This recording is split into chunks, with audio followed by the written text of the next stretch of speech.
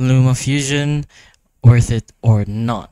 So Lumafusion is a mobile video editing app that offers advanced features usually found in desktop and non-linear editors, but multiple tracks though, keyframing, effects and transitions, color connection, and expert options.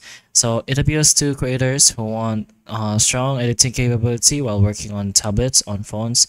So recent updates have increased track limits, adjusted clips, and improved usability and performance.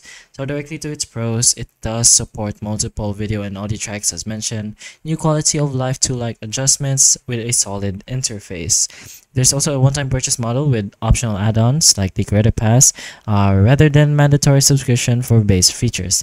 But it is still fairly demanding on hardware. Older, weaker mobile devices may lag, crash, or struggle, particularly with high-resolution complex edits.